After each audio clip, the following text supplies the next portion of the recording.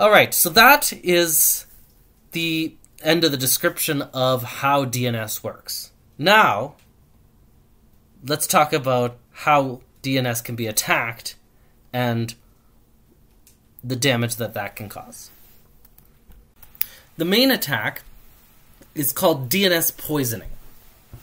And the idea here is that bad information is put into a cache. If you get bad data into a recursive name server's cache, that data gets given to unsuspecting clients. If my name server is requesting the IP address for google.com and it's lied to, and it caches it for a while, everyone who asks is going to be lied to as well. And not unintentionally. It's lied to because the DNS resolver simply doesn't know the correct answer. Or, if you on your own machine receive bad information because you're lied to, for instance, because the reply is manipulated, you would also just simply go to that other IP address. And crucially, this breaks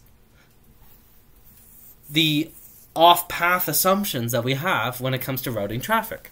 Because if an attacker can position an arbitrary IP as being what gets rendered when you go to google.com,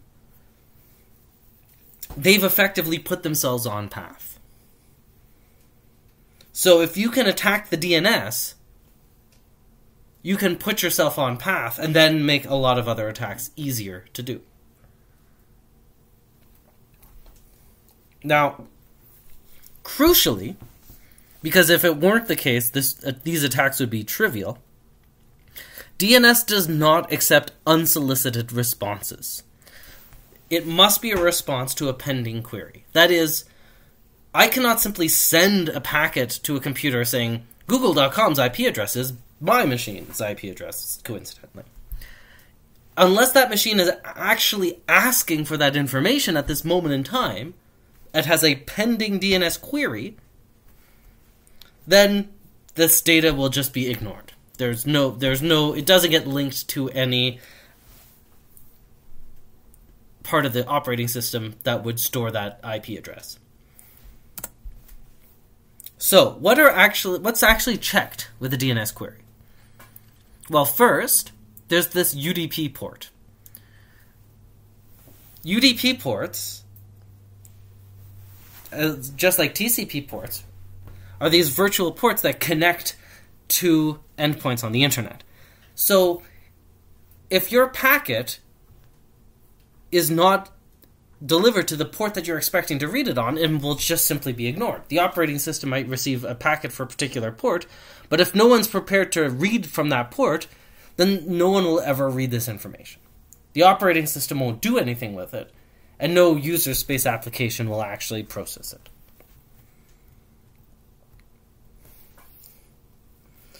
Second, there's the question section. We repeat the question in the response. That has to match as well. So it can't just be an answer to a question that no one ever asked. It can't be the case that you asked for google.com and you're given bing.com's IP address is something. It's like, no, I've never asked for bing.com. Why would you tell me this? The query ID has to match as well. So now we have an actual number that has to be exactly the same number along with the port. So the port has to match, the query ID has to match, the answer has to be the same as the question being asked. And finally, there's something known as bailiwick checking, which is a word referring to the zone of control of a bailiff. And that's a bailiwick. So the bailiwick checking is that the answers given, in particular the glue records, must represent information that this DNS server would be asked about. In particular, if I were to ask google.com zone master what is the IP address for www.google.com, and google.com said bing.com's IP address is this. Well, that's great that you want to share this information, but you would never be asked for this piece of information. So I have no reason to trust the information that you're giving me. This is the idea of bailiwick checking. It prevents you from just simply giving an answer and then stapling on 50 glue records that answer questions that you have no authority giving out answers to, that no one would ever defer to you. Is this idea that anyone can run a DNS server, but if you're not actually ever asked, then it doesn't matter what you say is true.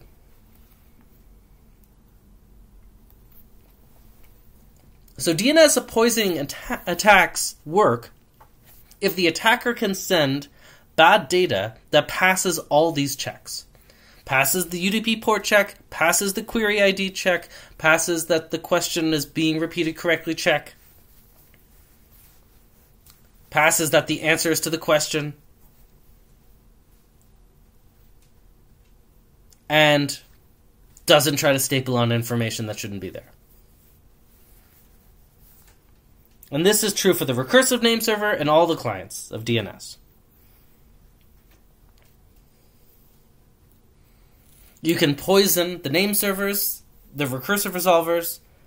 You can poison the clients. And typically the poisoning attack works by changing this IP address. We saw as well with Let's Encrypt, text records were used to prove control over a domain. So you could imagine DNS poisoning for text records as well. If we're going to start adding security purposes to these text records, then it's of interest to an attacker to attack these text records as well. But traditionally, the idea of DNS poisoning is to poison this IP address because the user, when they look at their browser bar, will see google.com. But what gets rendered is whatever the IP address it actually went to told it to render. Which, if that IP address is not actually google.com, the user will not actually know unless there was some other way of telling. Because on the browser bar, it would just say google.com. The computer thinks google.com is this IP address. And this allows an off-path attacker to act as a man-in-the-middle or an impersonator.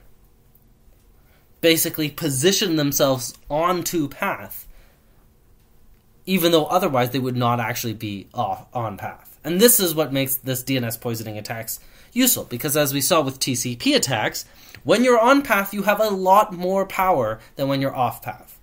When you're off path, you don't know sequence numbers, and you'll end up triggering multiple responses that might lead to a reset eventually, where, for instance, the client is acknowledging data that the server never actually sent. And that would trigger a reset eventually. The key to a DNS poisoning is that the attacker doesn't need to be right every single time.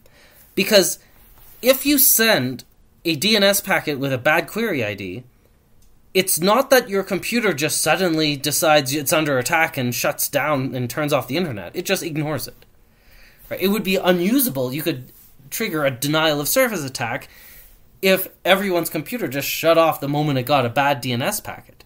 So operating systems just ignore any DNS packet that doesn't match a pending query with the right port and the right query ID.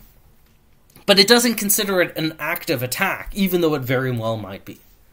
And this makes it easier for the attacker because you can just send a flurry of possible query IDs and possible ports and hope to get lucky. And you don't have to get lucky every single time to eventually mount an attack. So, let's talk about how to actually do this. How do you guess the query ID? Well, first, it's not that big a number. I mean, it's big enough that you're not going to get lucky and guess it on the first try. But it's not cryptographically strong. It's not that you could spend all of the possible time there is doing DNS queries for eternity until the heat death of the universe and still never get lucky once. It's only 16 bits. Because they were never meant to be cryptographically secure. Moreover, They used to just be incremented by 1. It was a counter. It started at some number, and then it added 1 every time it got a new one. So this is my 57th DNS query. This is my 58th DNS query. That's a great way to have different query IDs, which was the point. The design of DNS was not thinking about DNS poisoning attacks. The design of DNS was a happy internet where computers were trying to talk to each other and make that as easy as possible. The idea that query IDs had to represent an unguessable number was not part of the design, right? And this goes back to the security by design principle.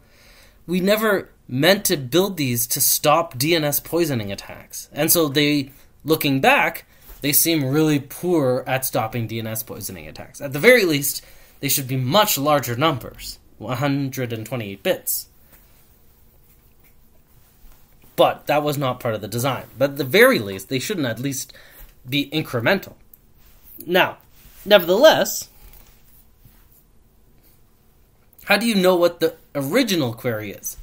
You know that they increase by 1 every time, so you can predict them, but you still don't know where to start from. It's x, x plus 1, x plus 2, what's x?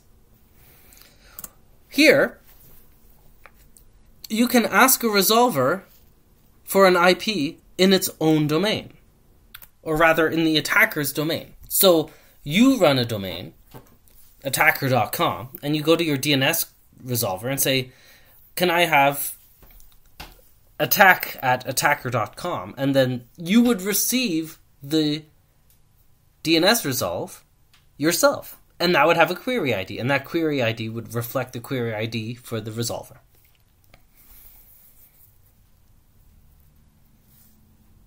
So in this sense, you're just tricking the resolver into revealing what its current query ID is.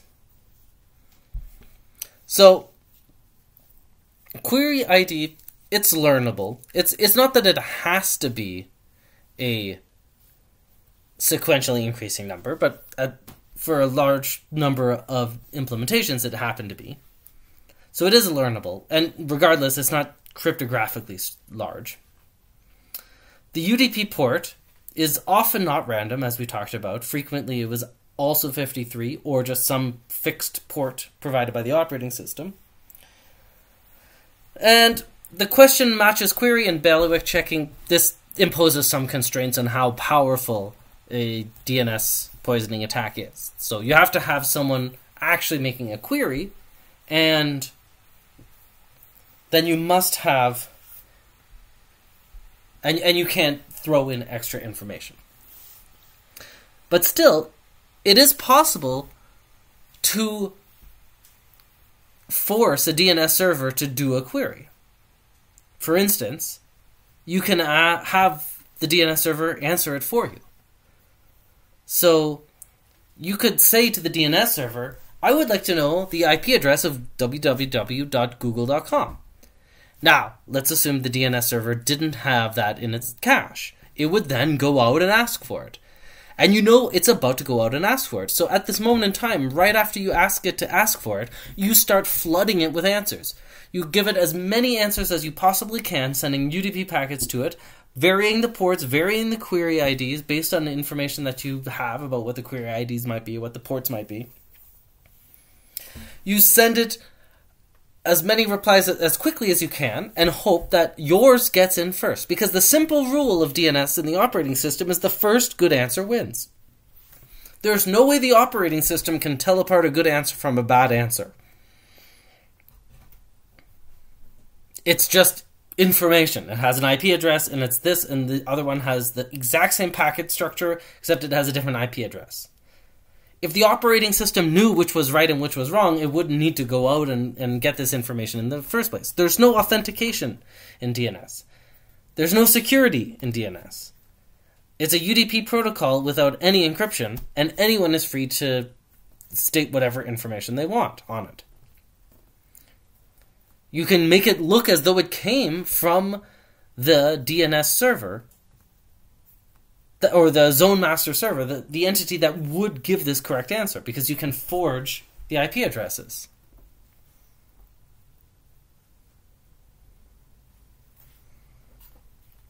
And so your goal here in the attack is to give as many answers as quickly as possible so that one gets accepted, because you're working under the constraint you don't know exactly the query number and you don't know exactly the port.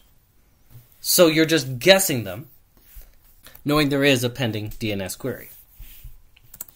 So, as for our poisoning antidote, why don't we just ignore the bad IP? Well,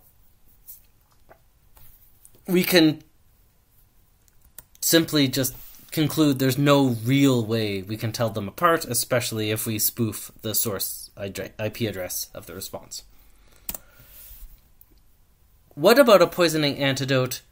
We randomize the query ID. So instead of this idea where the attacker knows the current query ID is 9999, so we just flood it with 10,000 to 10,030 and hope that it's somewhere in that range.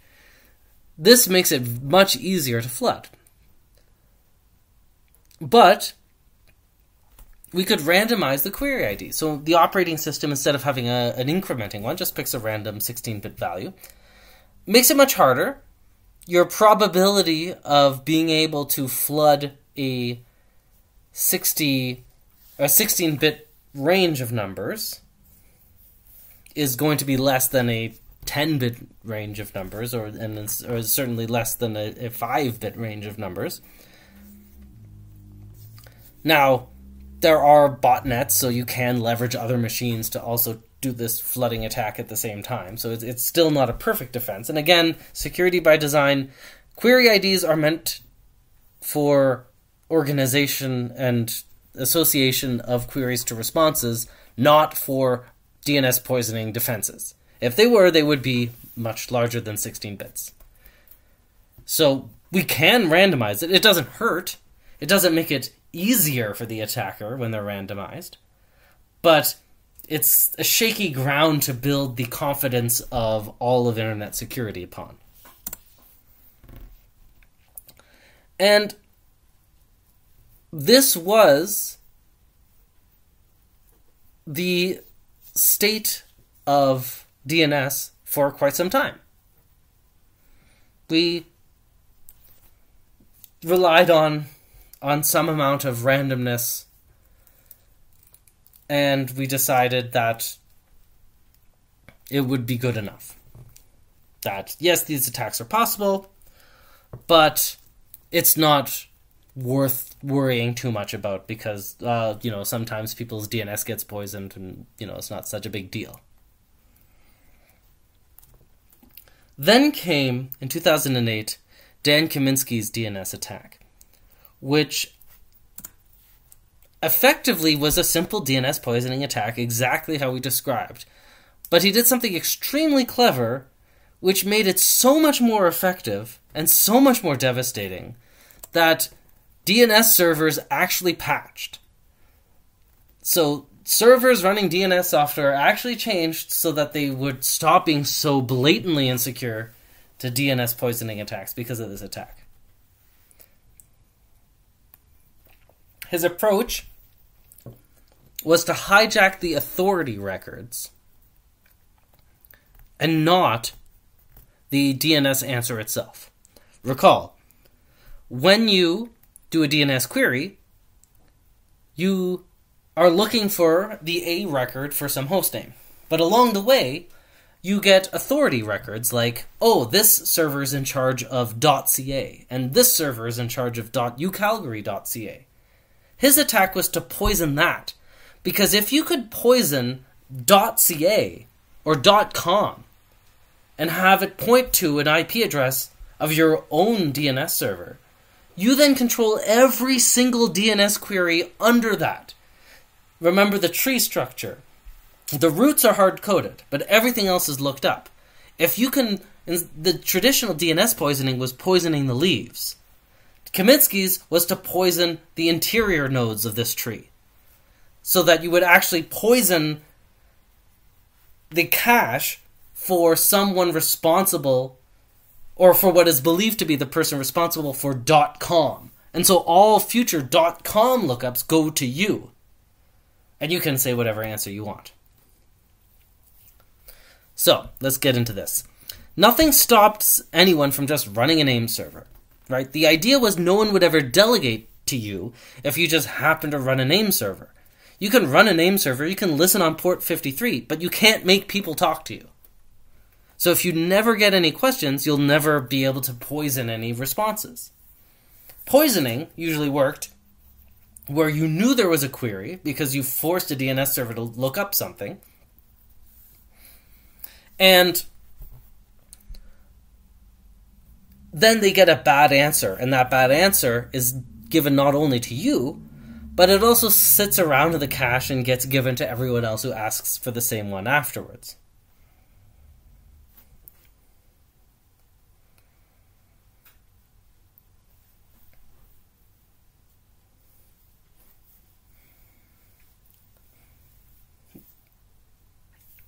And the higher level servers are configured to delegate down to the lower ones. So the .ca name server knows who's responsible for .ucalgary.ca. This is this distributed database. It doesn't need to request the information, it just knows it. And that's why it's being asked for this piece of information. But the resolver, the thing that's going out and doing these requests first to the top level, to the root servers, then to the global top level, and then to ucalgary.ca, they don't know who is responsible for .ucalgary.ca. They don't even know who's responsible for .ca unless it's in their cache. That's why they're asking. They only know who's responsible at the root. So if we poison the resolver's understanding of who is responsible for .ca, who is the authority for .ca names, and have it point to us instead of the legitimate entity, then we can poison anything .ca, because we will then be asked. In a sense, we're putting ourselves on path. When Alice makes a DNS request to something .ca, if we've poisoned her resolver's idea of who to ask to get answers for .ca to be pointing to us, then Alice will ask us how to get to this website. And we can tell Alice whatever we want.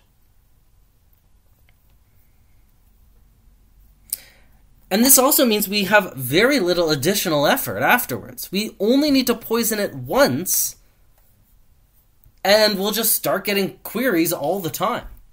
Everyone will start delegating to us. Because everyone will think we are the authority for this information.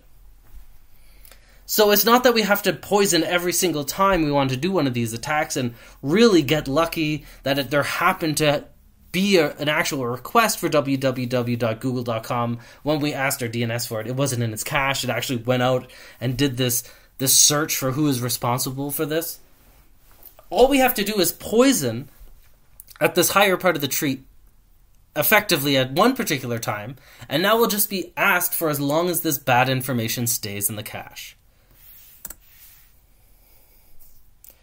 So, Kaminsky attack. Step 1. The attacker requests a random name from the victim domain. So, if you ask for www.victimbank.com, it's possible that the DNS resolver will give you an answer. So you ask for www.somerandomness.victimbank.com, that one won't be in its cache. So this will trigger a DNS query. Then you send a flurry of forged packets. So this is very similar to the poisoning attack. Now the poisoning attack, this would only effectively poison whatever randomness you threw in there, .victimbank.com. So it's not likely going to poison actual people. But by doing this and causing the DNS resolver to go out onto the internet and ask who's responsible for victimbank.com,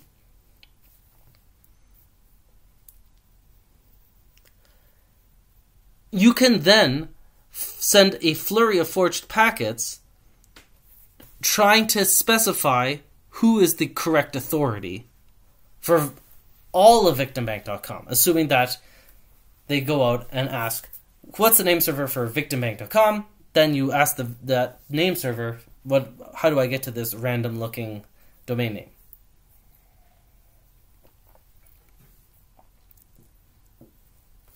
And the attacker can give honest names for victim bank, such as dns.victimbank.com, things that might actually be the correct values.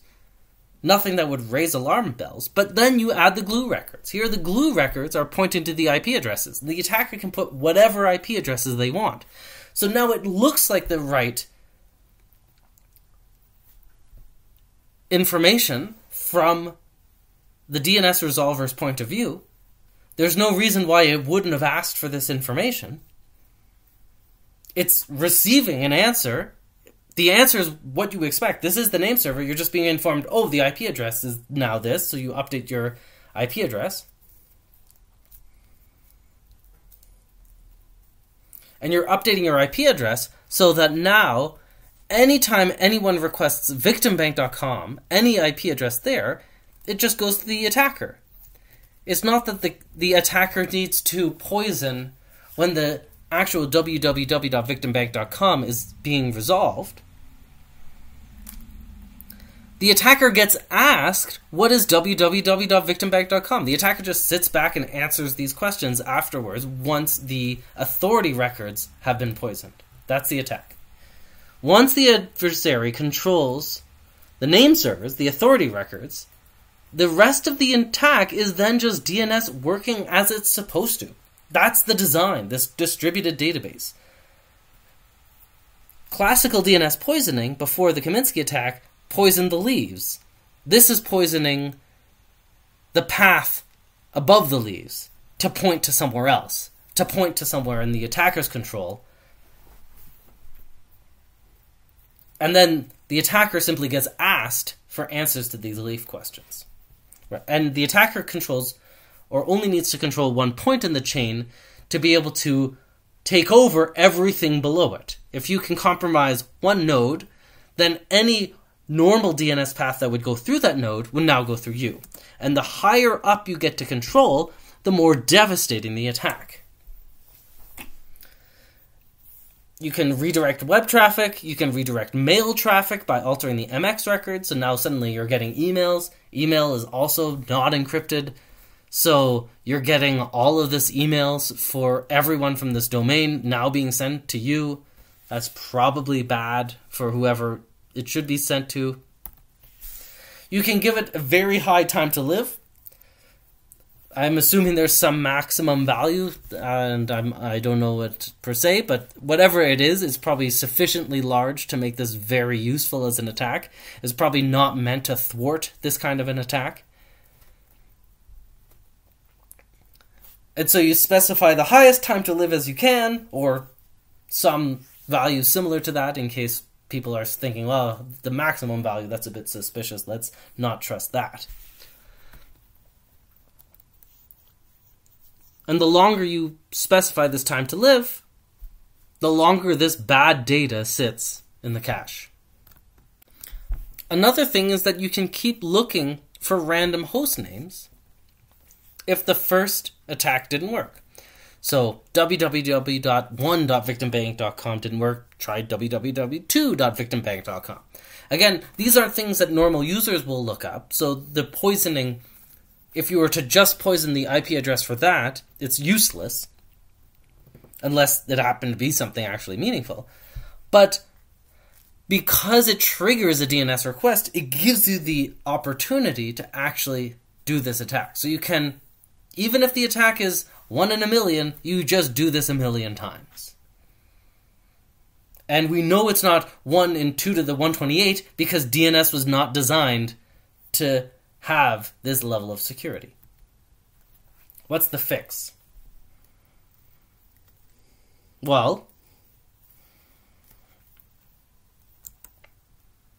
it's the small space of these query IDs that makes the attack possible. That and the UDP port. Because if you knew the UDP port and the query ID, you can just do this attack. Even with randomization, having the ability to do this multiple times makes it still quite likely. So the solution to DNS, this is Kaminsky attack, is to randomize the UDP port as well. Remember, we talked about the UDP port sometimes being 53 as well, sometimes being fixed and the same value for the operating system. That's the port the OS uses for DNS. The solution to this attack, because it was so powerful and so devastating, was to randomize the UDP port and the query ID. Now we have 32 bits. It's hard enough, hopefully, that, it's not perfect, but I guess it'll have to do. We have, say, 2,000 random ports we can choose from. The entire space of UDP ports isn't available, but still, with 2,000, we have 16 bits of randomness there, or rather 11 bits of randomness there, 16 bits with a query ID, 27 bits of randomness overall. 1 in 134 million is the chance of guessing it right. It's much better than, 1 in 65,000 or something like that. So that'll have to do.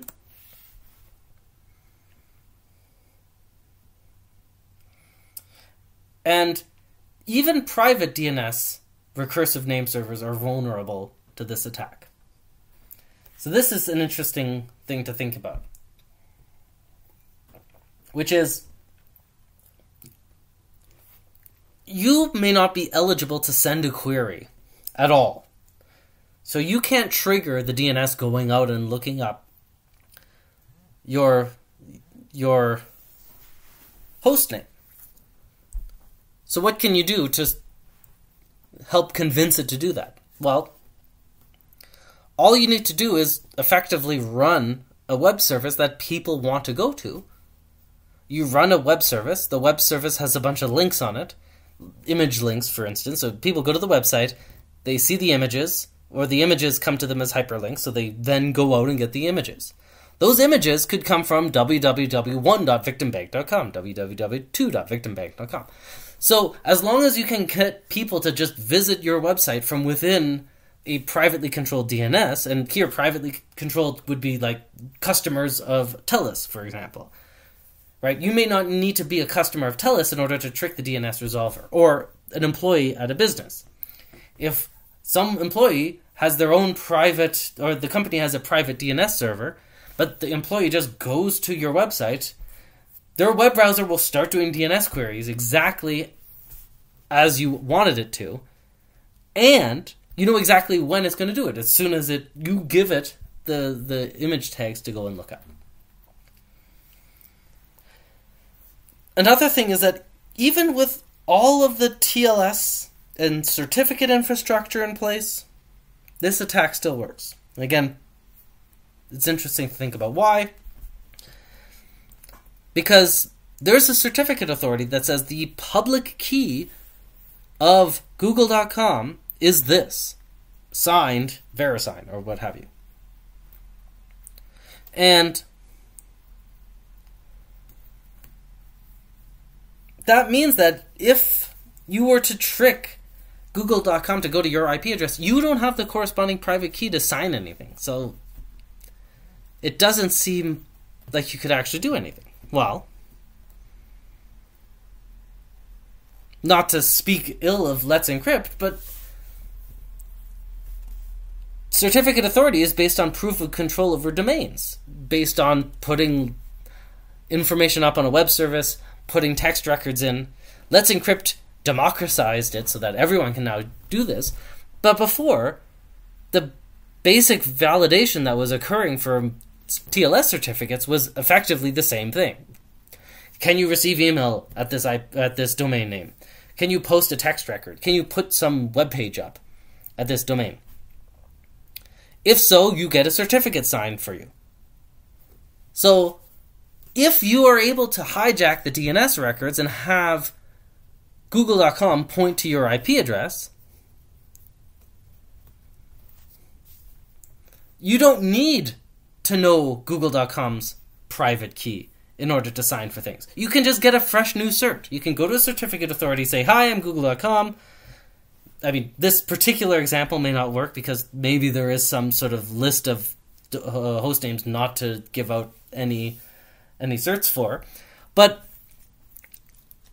the idea of it still stands. You don't need to know what their private key was.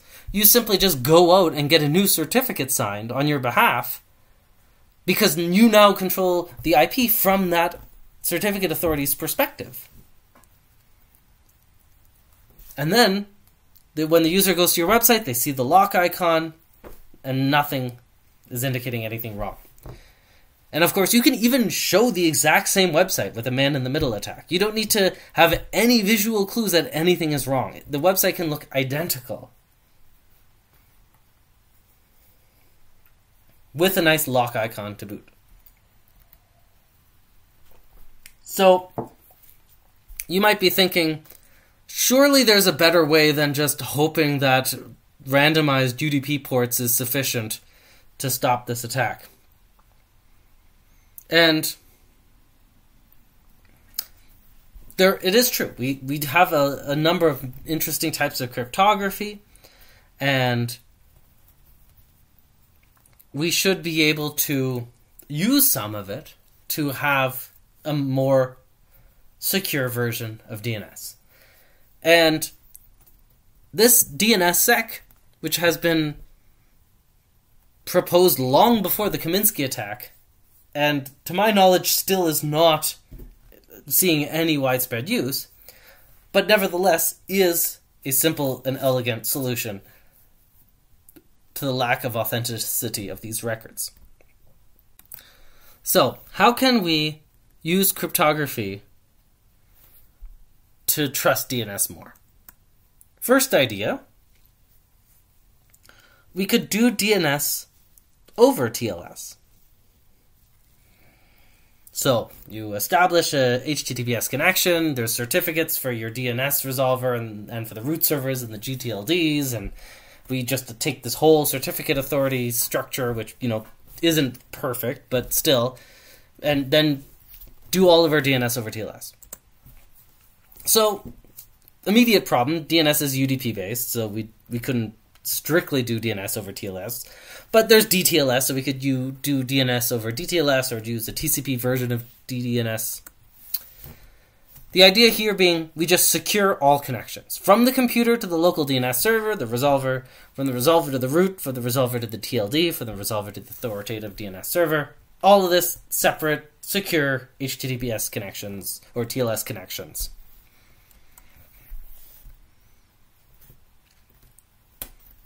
But a problem with this is that DNS is meant to be fast. TLS is not. Not that TLS is unusably slow, it's not part of the design. Only the most recent version of TLS has this 0 round-trip time session resumption idea and 1 round-trip time for initial handshake. Until then, it was 2 round-trip times, which it wasn't necessary to do, but still, that's how it was done, just to establish the handshake. The idea of DNS is that you're doing all of this before you even talk to the IP you want to talk to. That this DNS is happening transparently to the user. You're not spending a huge amount of time doing DNS, it's just happening quickly.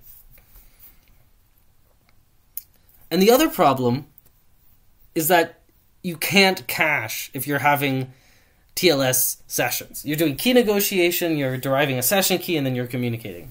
Caching doesn't fit into this paradigm anymore. And caching is crucial for scalability. Caching is also the reason why these poisoning attacks can happen, but still, we cannot involve the root DNS servers on every single hostname resolution that occurs on the internet. It would break down. The idea is that for DNS, we actually need object security, not channel security. TLS gives us channel security, end-to-end. Alice and Bob can talk, end-to-end, encrypted. But actually, it's not that we need this. It's not that we care that Eve can't see what Alice is requesting over DNS. The only thing Alice needs to know is that what she gets is correct. That it is a correct IP address. We need it to be authentic, not to stop eavesdroppers. We want the DNS record to be think of it like an atomic piece of information. We're getting an object of data, and we want that object to have integrity. By way of comparison, think of GPS timestamps. If you're familiar with how GPS works, these satellites are just broadcasting the time. GPS spoofing is possible because you can also just broadcast the time. But if you could validate that this was actually the correct time, as claimed by this satellite, as opposed to just a random person, then you would have trust that this was, in fact, the time as reported by the satellite, and not just a random person. It's not that you need a TLS session individually, every single user of GPS with the GPS satellite, but rather the GPS broadcast needs to be able to attest to its own integrity. This is the idea with this object security. So, idea 2, make DNS results more like certificates. Right? Certificates also embodies this idea of object security. We want a verifiable signature that guarantees who generated the data, and this can be done offline. There's a zone master. The zone master can say this IP at this time is, or this hostname has this IP at this time, and it's good for this time to live. All of that can be signed by the zone master. Now, you have to figure out that you trust the zone master, but it's a good start. We now have the leaf node secured. The leaf node being that actual hostname to IP linking, get all of the information, have it signed by the zone master. Now we have, how do we trust the zone master? Well, we use the fact that we are building this tree all the way from the leaf to the root.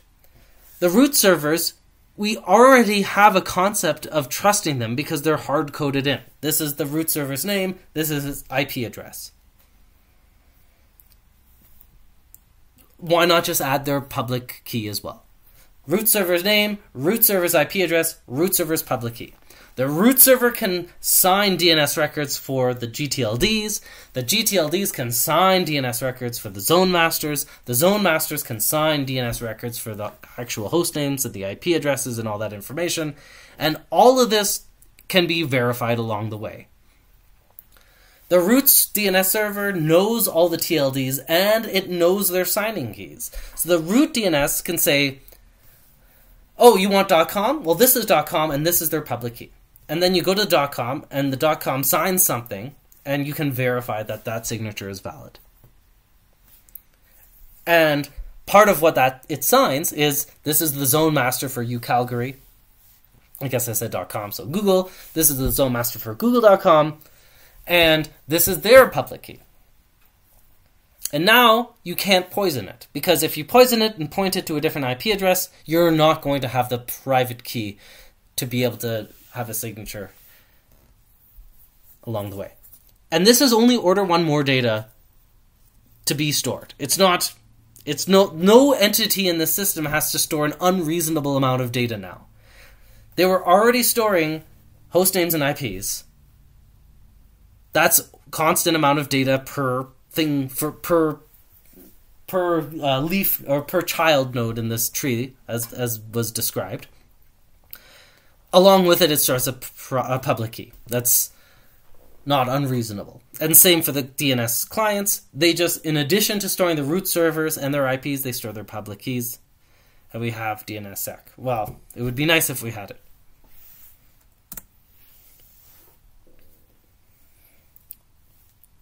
As well, all of the keys and these signed results, these are cacheable because of this notion of object security.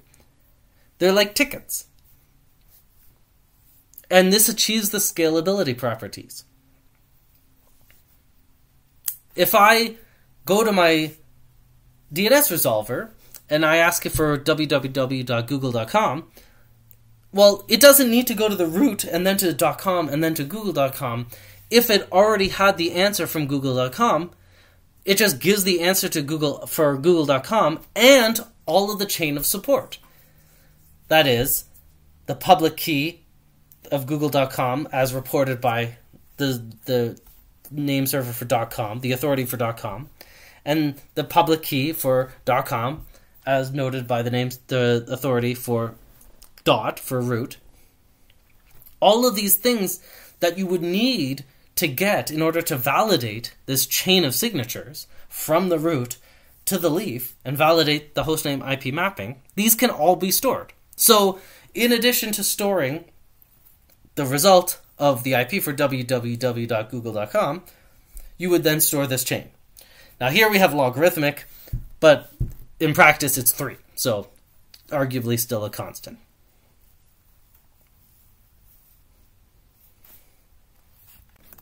And there's been a bunch of times where dnssec seemed like it was imminent, and it may very well at any moment spring into existence, and I'm sure that it's been successfully used, and within particular organizations might have been.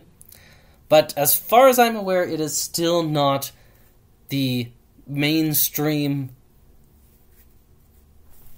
deployment of dnssec, the implementation of DNS that would vastly improve internet security, and that the solution to these DNS poisoning attacks, including the hijacking of the authority records, remains random UDP ports and random query IDs, because there at least you get 32 bits or however many bits more than 16 of randomness than just a random query ID.